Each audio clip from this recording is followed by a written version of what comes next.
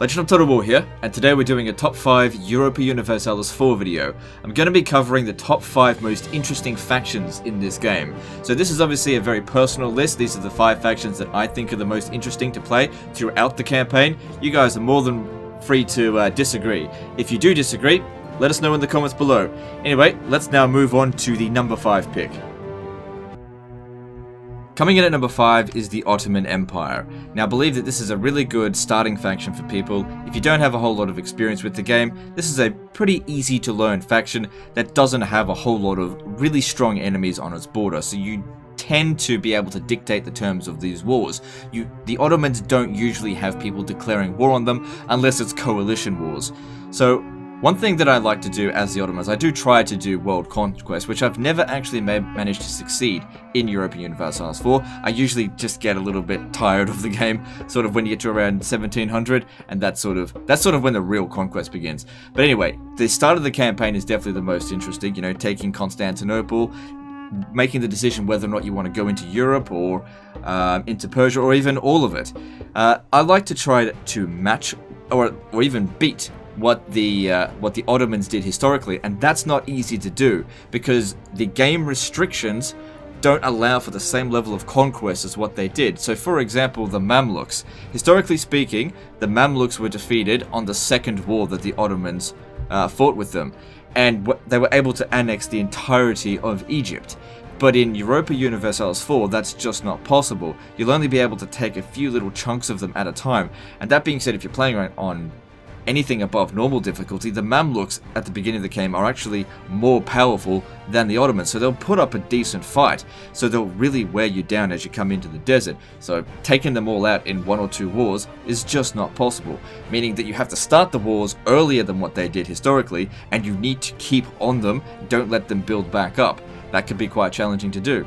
Another enemy, or major enemy, that the Ottomans are going to face is Austria. So as the Holy Roman Emperor, they usually maintain that unless you really sort of work them down. They will form an alliance with Hungary pretty early on, blocking your expansion. So unless you take out Hungary before Austria gets a personal union with them or gets an alliance with them, expanding into Europe can sometimes be a bit of a waste of time for the Ottomans, just because every little territory that you take is going to cause so much aggressive expansion, and there's so many powerful nations here, especially the Holy Roman Empire, if you add it all together, that you really don't want to form a coalition. Another option is going north, but then you eventually butt heads with Poland and Russia, when Russia eventually forms, which it pretty much always does. That can also be very difficult because the lands out here aren't that valuable to you, but they can really pummel you down if you get on their shit list. So there's a lot of challenges to face as the Ottoman Empire, and in my opinion, it's the 5th most interesting faction to play as in this game. Let's now move on to number 4. Coming in at number 4 is Poland. So Poland's in a very precarious position right at the start. You don't actually start off with a king, you're in an interregnum.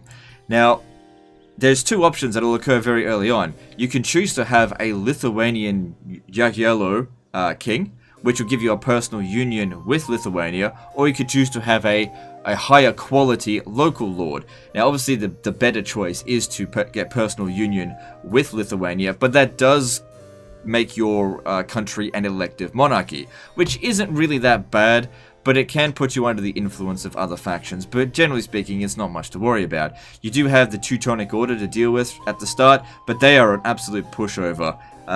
The high time of the Teutonic Crusades, that's over and done with now. And it's just a case of, are you going to take that territory or let Pomerania or Brandenburg get to it first? It's very important that you get control of the Danzig province if you want to just be able to use a use a mission here to just get the whole thing in one go, rather than annexing them using diplomatic power. So Poland is not necessarily the strongest faction, but the great thing about it, what makes it so interesting for me, is the options that are available to you. It's not just like a faction where you're stuck in the middle of nowhere and you just have to wait it out. There are options available to you that just require maybe a little bit of patience. So if you want to become the Commonwealth, you can't do that immediately, but you have to start making plans for it. If you want to become the Holy Roman Emperor, you can do it. You can become the Holy Roman Emperor very quickly if you give away a little bit of your territory and get enough relations with Austria so that you can make Krakow a member of the empire, and then eventually get elected. You can become elected not doing that, but it's a lot more difficult. Going to the east, one of the big enemies that Poland will face is Russia.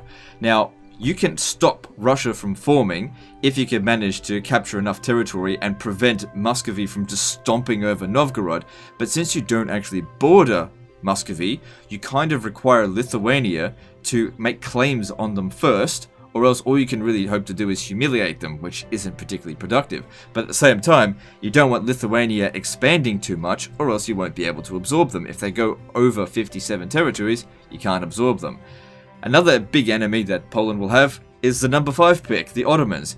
You'll be able to get a vassal of Moldavia through an event pretty early on, which will put you at a border with the Ottomans. And the Ottomans, generally speaking, don't get along with anyone, so at some point they'll probably make you a rival if you continue to get, continue to grow strong, which is what you should be trying to do, and you're going to have to butt heads with them at some point, and the Ottomans can be very challenging to deal with. Another thing is that you can get a personal union with Hungary, provided you prevent Austria from getting that personal union as well. It seems like everybody wants a piece of Hungary. So that's why I think that Poland is the 4th most interesting faction. Not the strongest faction in the game, but you have loads of options available to you. Choose your destiny and try not to get a 3-way partition by Prussia, Austria, and Russia later down the track.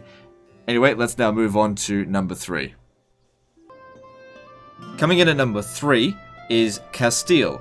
Now, in my opinion, Castile is arguably, of course, the strongest faction in this game, because its sheer potential is absurd. Very early on, you'll get the Iberian wedding event, which will allow you to personal union with Aragon and Naples, provided nothing disastrous happens, but 99 out of 100 times everything will go according to plan.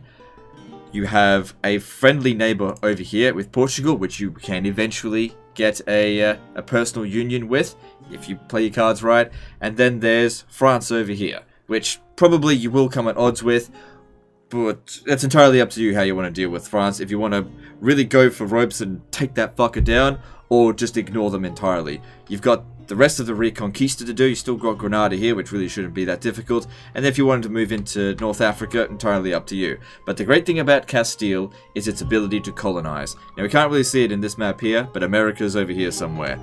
And Castile can get there first. Either that or Portugal. Now, the thing is with the Americas, it doesn't mean that the first person there gets the most rewards, but it often gives you a good opportunity to establish stuff. Now, once you've got a good foothold in America, that'll make you so much ridiculous amounts of money that it'll be able to fund your wars through the rest of the campaign. And which is why you'll usually find Castile easily overtake Ming and become a very powerful faction. But this isn't the top 5 most powerful faction video. This is about how interesting it is. So in my opinion, I haven't played too much with Castile, but in my opinion, Castile does have a lot of options at its disposal. If you want to go for Holy Roman Empire, you can also do that as well. Very interesting faction, quite enjoy playing as them. Let's move on now to number 2. Coming in at number 2 is England. Now, England is arguably one of the more powerful factions, but it's also one of the more difficult factions to begin with. There's a very high possibility that if you don't keep your head on your shoulders and try not to panic, that everything will go to shit and go belly up right away, because there's 2 things that are going to happen very early on that can really derail your campaign if you're not calm and sort it out quickly.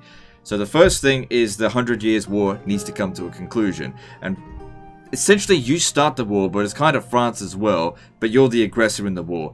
Now, the thing is, when that happens, France gets to call in all of its allies, and you don't really get to call in any of yours, because there's no way you'll have accumulated enough favor by then. So taking on France and all of its allies in order to hold all of your assets can be very difficult. You can, of course, choose to be a little bitch and just give them Maine without a fight, but they're going to be asking for those other territories later down the track as well. But at least they're the aggressor when it comes down to that. So it's entirely up to you how you want to deal with it. But it's a challenging issue nonetheless. Stopping France in its tracks can be quite useful. Now, if you want to kowtow to them at the beginning, it's also important to note that you can get a personal union with France later down the track, if you can manage to capture Paris. So don't fret too much if you lose too much of the territory at the beginning. Now, that's the first thing that's going to happen. It's going to possibly derail your campaign. The second thing is the War of the Roses. Now, you can prevent the War of the Roses, but sometimes it's just more effort to actually prevent it than actually to just rip off the band-aid and just take a smack on the bum. You're just going to have to deal with this War of the Roses bullshit. Once it's over, it doesn't happen a second time at least. Then, once you're finally done with those two fucking events, you can go about controlling all of Britannia. Now, that's the real fun part. Taking out Scotland, or getting a personal union, entirely up to you, and then conquering Ireland. Ireland's a piece of piss, no problem taking them out. And once you're done with that, go over to America and put the English smackdown over there. It's a lot of fun. Or if you want to conquer Europe, you can do that as well. If you want to become Holy Roman Empire, also a thing that's available to you. So that's why England, in my opinion, gets the number 2 pick. It's a very interesting faction, got quite a challenging start position, and there's just a lot you can do in the campaign, and that's what makes it fun. Now let's move on to the number 1 pick for the most interesting faction, for me personally, in Europa Universalis 4. Coming in at number 1 for the most interesting faction, of course, in my personal opinion, is Austria. So I don't claim to be an expert at this game. I've clocked about 1,000 hours, which for EU4 is considered not very much. And I've played quite a few factions, and I haven't played them all, but of those that I've played, I've probably enjoyed playing as Austria the most. Now, the main reason for that is because it doesn't play like any of the other factions in this game. The thing about Austria is that it's a very diplomatic game. Because you start off as the Holy Roman Emperor, you have to take care of the other princes in your empire. Now, when I play as any other faction in this game, every other country is just a punching bag or something to be used that'll get me what I want. But for Austria, I have to take care to make sure that these guys don't get absorbed by external powers and even internal powers. You don't want Brandenburg absorbing Pomerania. You don't want Saxony absorbing Anhalt. You don't want these things to happen, because every time you lose a prince, your authority doesn't accumulate by as much. And if it goes down by too much, then you actually start losing authority. It's very important to get down to revoke the privilegia. Once you get to there, it's basically GG. You win at that point, because nobody's going to be able to stop you. Unless there's only like 2 princes left within the empire, but at that point you wouldn't be getting any authority anyway. So with Austria, that's not just that you have to deal with as well. There are so many personal unions that you can do with Austria. Like I said, diplomacy is a huge part of this game. So getting the Hungarian personal union early on is pretty damn easy. It can happen via event, or you can get it through missions. It's pretty easy to make that happen. You can get a personal union with Bohemia, but the thing is about Bohemia, getting a personal union with them will make the other electors pissed off, because Bohemia will always vote for you if you've got a personal union with them. And then much later down the campaign, it's possible to personal union Castile or Spain because of the Habsburg event that happens there. Now the thing is, because I've already mentioned, Castile ends up becoming usually one of the most powerful factions in this game. Making them, getting a personal union with them and then absorbing them just can potentially make you utterly ridiculously powerful, and it's all done via diplomacy. And that's one of the great things about it. It's not just that as well, there's so many other things that will occur. You've got the Burgundy event when the Duke of Burgundy dies, the inheritance thing. It might go to Austria, it might go to Castile, it might go to someone else. I don't know the mechanic that well. I've seen it happen to Spain and Austria. I haven't seen it happen to anyone else. Then, of course, there's the Protestant event. You know, with the religious disunity in Europe, every province that becomes non-Catholic lowers your imperial authority. And so, making them go back to Catholicism and stomping out those centers of Reformation should be a top priority. Either that, or eventually letting Protestantism spread everywhere and then eventually converting, entirely up to you. But in my opinion, remaining Catholic is kind of more powerful than Protestant. It depends on the situation, but for Austria, I think remaining Catholic is the best option. But basically, Austria, there's so many different ways you can go about getting what you want, and you don't even have to go to war a lot of the time to get what you want. You can do it via diplomacy, or if you do declare war, sometimes you don't have to lift a fucking finger. You can just let your vassal swarm do all the work for you. And I mean, that's a bit lazy, but that's what you can do. So that's why Austria gets the #1 pick. I don't expect everyone to agree with me on that. It is a very subjective list. But those are my top 5 pick. What do you think? What factions do you enjoy the most playing EU4? Anyway, that's the end of this list, and I'll see you next time, fuckers.